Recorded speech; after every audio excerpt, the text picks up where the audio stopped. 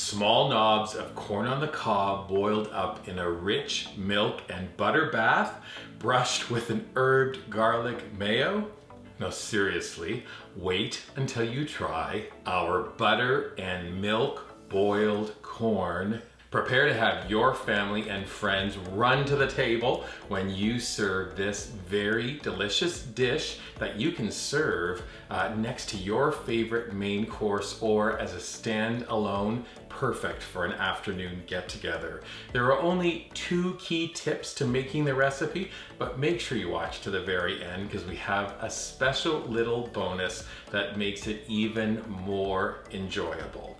Now, to get started, how about tip number 1, preparing the corn. To begin, we're gonna shuck away the leaves and silk, and then you can crack off the shank of each ear of corn.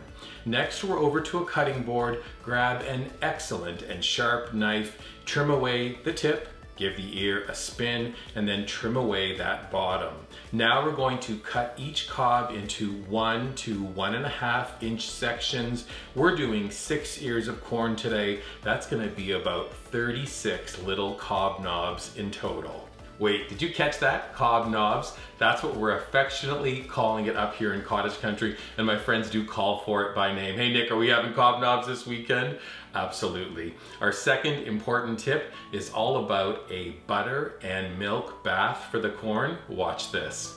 A large soup pot goes onto stovetop. We're adding 8 cups of water plus 1 tablespoon of granulated sugar and a teaspoon of kosher salt. Stir to dissolve the sugar and salt. We're gonna turn the stove to a moderate high heat. When the liquid gets kind of hot and steamy, we're adding 4 cups of whole milk plus 1 stick of butter. Let the butter melt, and when it does, we're adding the corn. You'll see something fantastically delicious happens when corn on the cob cooks in a liquid that contains milk and butter. It just kind of all makes sense, right? So does this, where we bring the mixture to a boil. As soon as it does, temperature reduces to medium and the corn cooks in that simmering liquid for 6 minutes.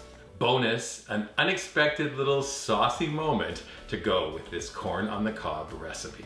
Melt 6 tablespoons of butter in a little saucepan, then to your work surface, I'm adding half a cup of a favorite mayonnaise into the canister of an immersion blender. Then we're adding the melted butter, 2 cloves of garlic chopped, half a teaspoon of kosher salt, and 1 tablespoon of freshly squeezed lemon juice. Zip it up. It's gonna get light, emulsified, then right at the end, just stir in a 1/4 cup of chopped chives. That sauce is ready in like 5 minutes, which is perfect because so's the corn. The sauce goes into a little bowl with a basting brush on the side. Corn goes from pot into a big bowl. You can brush those little cob knobs with the herbed garlic mayo, and it's hot and buttery and melty. Our butter and milk boiled corn is pretty perfect. Remember, you can serve it next to your favorite main course or just place a bowl out as an afternoon treat. One thing to mention, they do disappear pretty quick. Fair warning. One thing that is not disappearing though is the full recipe. You'll find that up at weekendatthecottage.com. A reminder to please subscribe to our website and also to this YouTube channel. And then finally, we're a pretty social bunch here at Weekend at the Cottage, so look for us on your favorite socials like Pinterest, Instagram, and Facebook. Butter and milk boiled corn with herbed garlic mayo. Cute as a button. Mighty tasty too.